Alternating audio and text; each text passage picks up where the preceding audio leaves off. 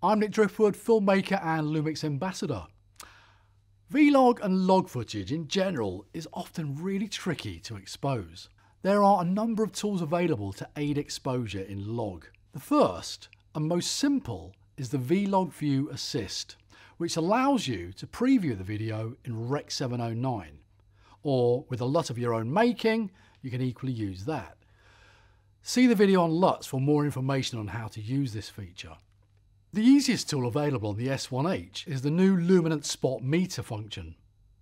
In Vlog, Luminance Spot Meter is set to report in stops. 0.0 stops correlate to 42% IRE or 18% middle grey. If you're in a shooting environment, simply using a grey card and adjusting exposure with the Luminance Spot Meter when it hits 0.0 stops, this will get you correct exposure.